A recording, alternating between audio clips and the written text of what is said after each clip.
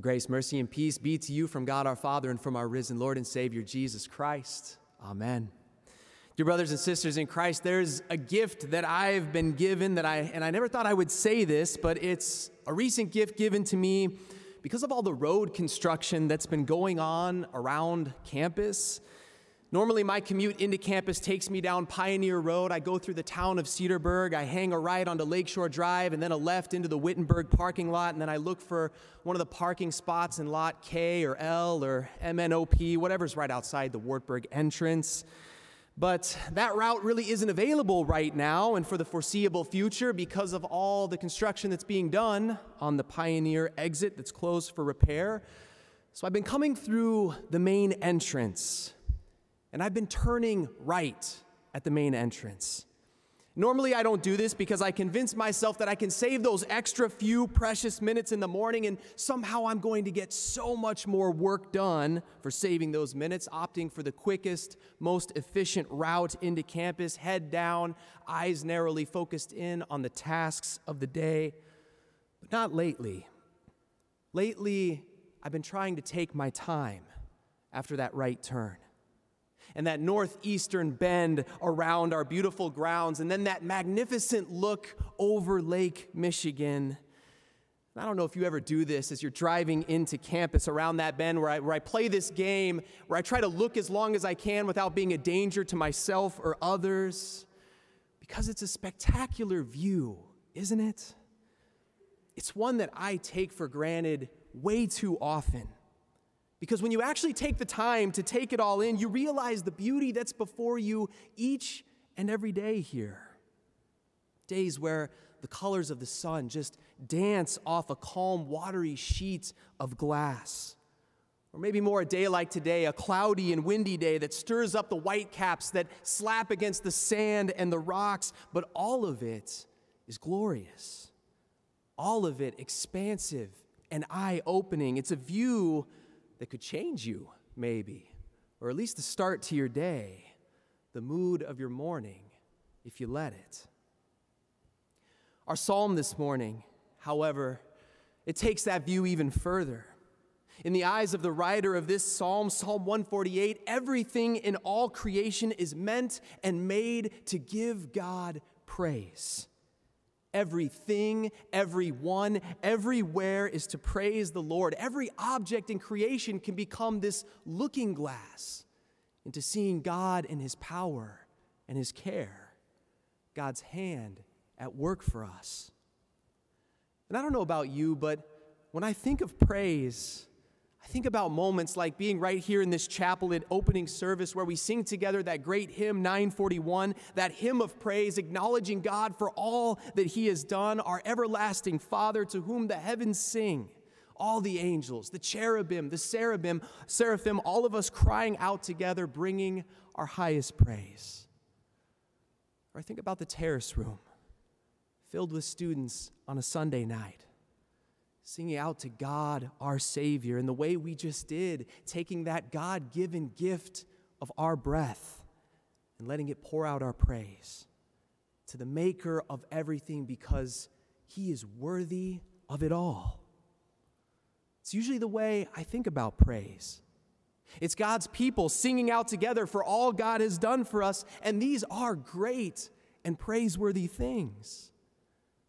But our psalm today, it really pops the lid right off our operating definition of praise.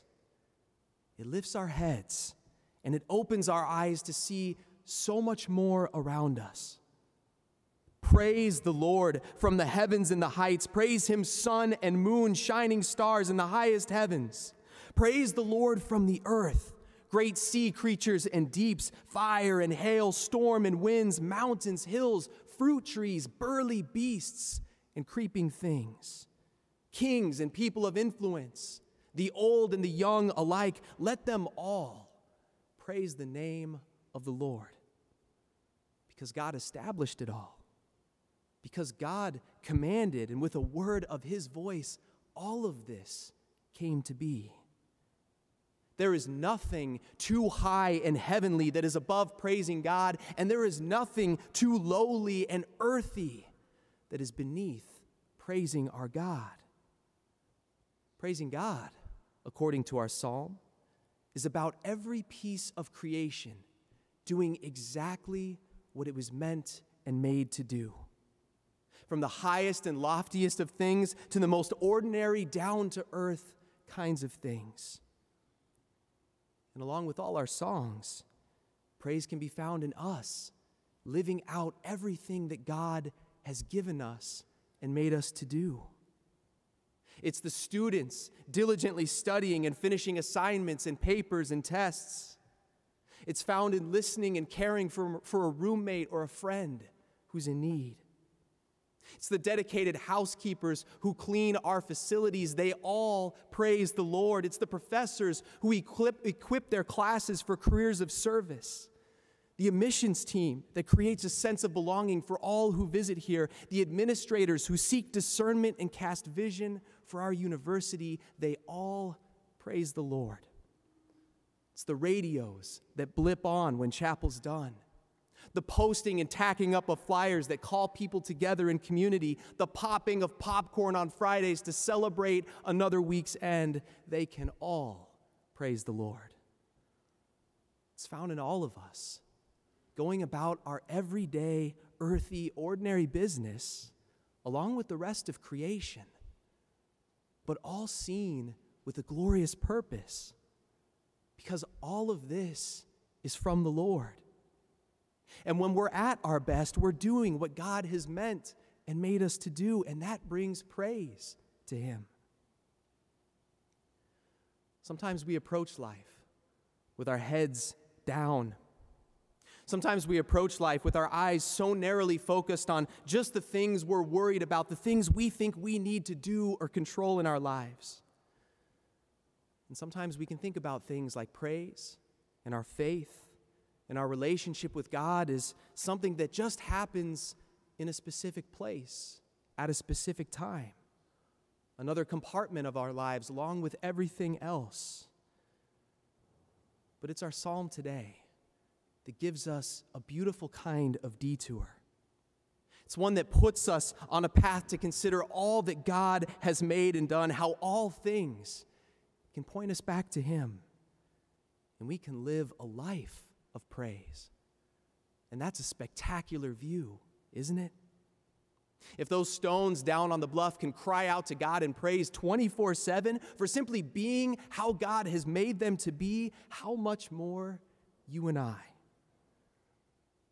the ones not just made by God, but the ones redeemed by Him. You and I, for whom God sent His only Son, our eternal, all-powerful Maker, who was raised up on a cross to die for our sins so that 3 days later He could rise from the tomb, beating sin and death forever. And for you, so that now, even in our sinful brokenness, there's beauty before us each and every day. The promise that if God can make and take care of all this in creation, how much more then will He take care of and be attentive to you, the one that Jesus loves? That's a God who's expansive and eye-opening. He can change your entire view of life if you let Him. It's not an overly complicated process, really. In fact, we were made for this. Just breathe in His grace and pour out your praise. In Jesus' name, amen. And now may the peace that passes all understanding guard our hearts and minds in Christ Jesus unto that life everlasting. Amen. We stand for prayer.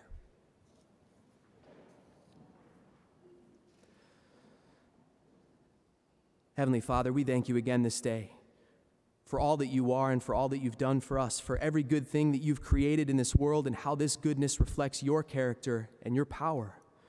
We thank and praise You for how You use all of this for our good ultimately, supporting us in body and soul, and most of all for the precious gift of our Savior Jesus, who joined His creation, showing us the full extent of Your love.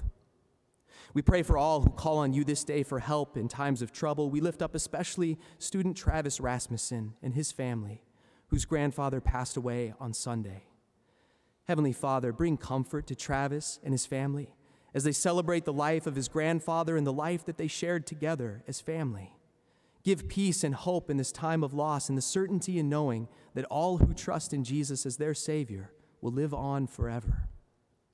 We lift up those who are in need of healing this day. We pray for the mother of student Peyton Green, who is battling cancer, as well as the mother of graduate student Katie Vissers, who is in intensive care and is now recovering. Merciful Lord, give to each of these a strength to endure these difficult afflictions. Provide answers and healing as you can bring it to them, working through all who care for them, that they would be restored and return fully to their lives and to their loved ones. Heavenly Father, we also pray for the cousin of Marissa Klopp, who is being assessed to see if she is a candidate for double lung transplant. Dear Lord, we pray wisdom for doctors, for all who attend to Krista, that you would be at work in this process and bring about the best possible care that she can receive, and also for peace that comes in knowing your love and your presence with her during this difficult time. All these prayers we lift before your throne of grace, trusting in your mercy through Jesus Christ, your Son and our Lord. Amen. Now we go with God's blessing. The grace of our Lord Jesus Christ, the love of God, and the fellowship of the Holy Spirit be with you all. Amen.